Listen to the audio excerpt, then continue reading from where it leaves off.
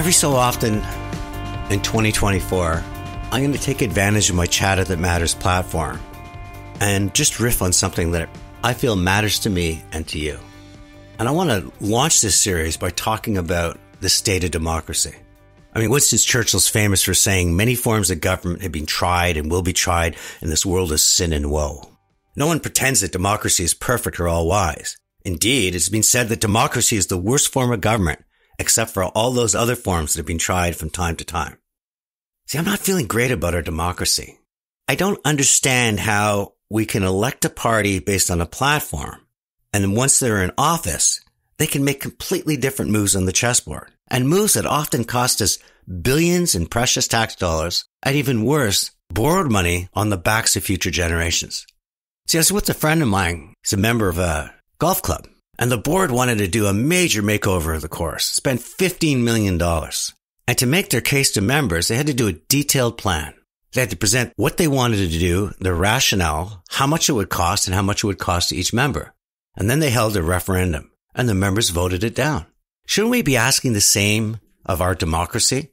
That if a party in power decides to make a new move, let's say increase immigration or introduce new social programs that weren't part of their election platform, spend money abroad versus spending money internally, shouldn't they have to make their case and then ask the voters for permission? Hear me out for a sec. Let's take immigration. Let's say that our government decides that once they're elected, they want to triple our immigration levels. And they use this fact that we're an aging population and we need people. Well, that makes a sound argument, but I want a case. I want that government first and foremost to outline what is their plan for our new economy. What are they seeing in terms of growth, and what kind of talent will be required to help us get there? Second thing is, I want to understand, before just saying that, well, there's our talent gap, how much talent do we have now in Canada whose jobs are going to be eradicated because of AI and technology in the coming decade? Because I think those people deserve the first shot at new jobs. They deserve to have our dollars go to retraining them.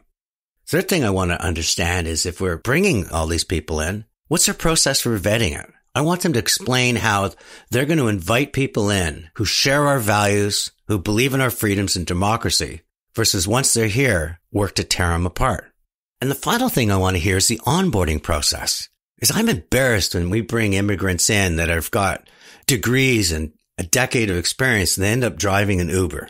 So I want to know our onboarding process so people can hit the ground with purpose, with passion. If they want to come and chase their dream in Canada, how do we ensure that they can do that? The same holds true, for example, of dramatically increasing the size of government.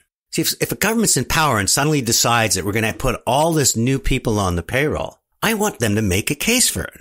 I want them to say, here's why we're doing it. Here's the value it's going to bring Canadian citizens. And here's the cost. And I'm not just talking about salaries. I'm talking about overhead and future pensions. Well-run families and organizations all work with a series of check and balances, spending within our means. Shouldn't government? It's Tony Chapman. It's Chatter That Matters. Let's chat soon.